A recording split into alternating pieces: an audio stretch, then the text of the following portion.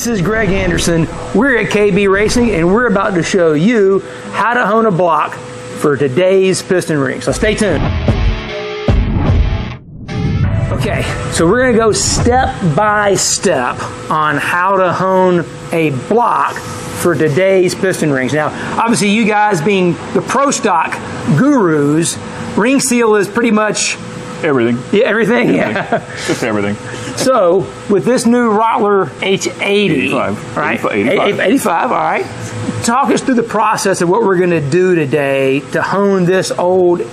It's a Ford block, by the way. Yeah, exactly. That's a foreign word around these places. This is the first time we've had a Ford block in house, by the way. So pretty small bore too. Last, but it's definitely the first, and it's tiny. I didn't even know that this own could go that small. So the hole's about like that instead of like that, like we're used to. But doesn't matter. It's still it's 4065, so it's not that small compared to most people. The same principle, and you still need to make that cylinder round. That's the key to find a way to get the cylinder round. Straight, round as possible. Round, and then we're going to get the correct surface finish. Correct. Step one of this whole process is there's a torque plate on here. So explain the idea of the torque plate and why we put the torque plate on here. Okay, so what you do with the torque plate versus honing without a torque plate. If you were to hone this block without a torque plate and then go bolt your cylinder head on when you assemble the engine, go to race the engine, the bore is going to be completely different shape than it was without the deck plate. So what you're trying to do is simulate the cylinder head being bolted on the block while you hone it, because you want that cylinder to be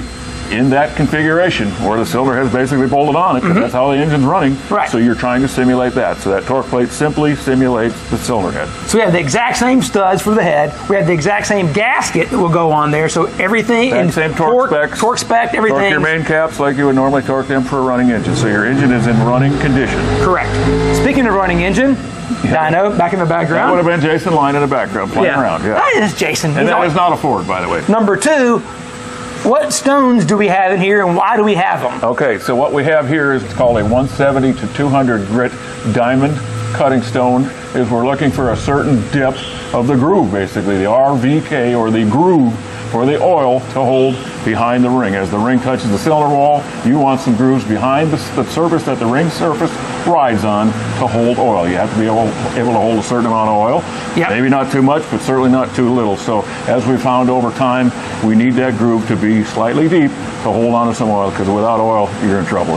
Exactly. Yeah, oil is there to be the lubricant and the seal. It's the gasket. Old days hone, everybody used to like to hone a block very, very fine, right? Yes. And thinking friction and everything. And well, 325 grit abrasive, right, was pretty the less friction it's going to have, but then you run out of oil. Yeah. So now you're creating friction again. So it completely reverses on you. So we've learned over time, you've got to have those valleys to hold the oil.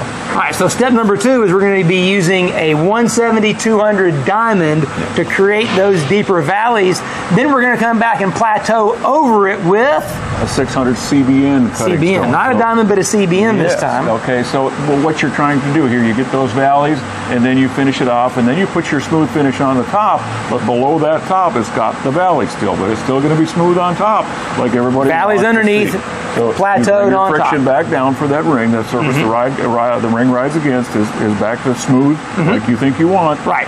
Low friction, but you still got oil capacity. So that's how we do it, and basically what you do with the diamond is you go completely within a tenth of a thousandth of finished size, and then you go to your 600, your finishing plateau stone, or your CBN, and you're really not taking any extra material off. And that's the key. Is that the old days, people would go within maybe a thousandth or two. And they would step it down, and then maybe 2 or 3 tenths with this stone, and 2 or 3 tenths with that stone. Right. But as you go, you're doing away with your valley. Exactly. You completely ruin your valley. So exactly. You can't do it that way. So when you measure it with a profilometer, we're looking at plus or minus 100 micro inches. And 100 micro inches is a tenth of a thousandth. Yes, so we're not talking many thousandths here. It's less than 1,000. So everything's done within less than 1,000. So if you go and take and change your stone and keep going down from 220 grit to say 320 to 400 to 500 or whatever you want to finish at, you've completely done away with your valleys as you've gone through, because you've gone through many thousands of wear. Exactly. And that's really step three we're talking about, is that as opposed to just doing that progressive stepping, you're going to go to size with the roughing abrasive, and then it's not stock removal, it's counting the number of strokes in the plateau mode in order to create that extreme plateau. Because in the old days, we called it a plateau. We used a 320 grit abrasive when we go to size, or close to size, then you'd finish with a 400. Well, it was so smooth, you couldn't hold enough oil. But the old rings, they were moly based, they were porous, they held the oil, so they were allowed you to do that. But today's rings have a very hard coating on them, and you're really not going to wear the ring much. And it's a very, very flat surface. There's nowhere for oil to hold in the ring. So you have to hold it in the block. All right. So that's going to be our process. Torque plated to simulate everything that's going to be happening in the engine when it's assembled. Then we're going to set that deep valley by using the rougher grit abrasive, and then we're going to take it all the way to size and then plateau over it to create that finish. So stay tuned. We'll be back with the results when we're done.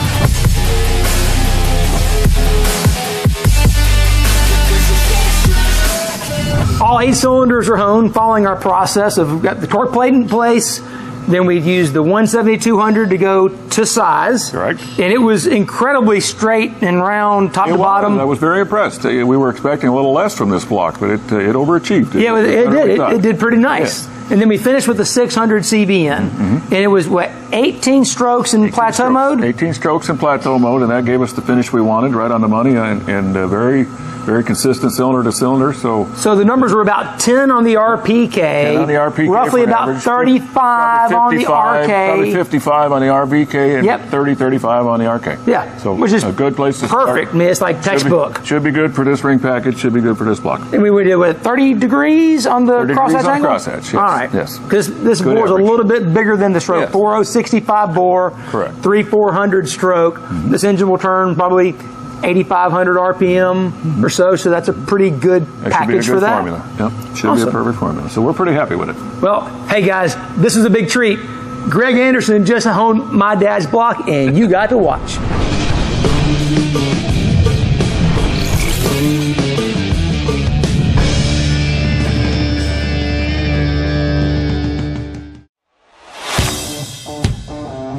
What a day, what a day, what a day. Yeah, my brain is swollen. I've learned so much today.